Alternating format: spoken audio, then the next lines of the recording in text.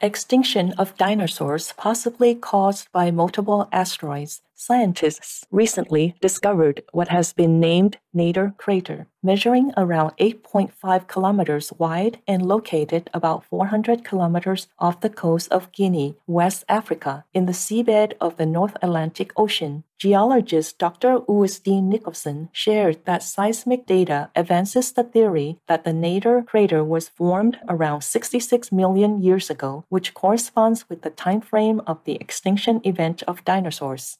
Co-author of the study, research scientist Dr. Veronica Bray, performed computer simulations that suggested that the asteroid hitting the sea at that time would have caused a giant tsunami over 900 meters high and an earthquake of a magnitude of more than 6.5.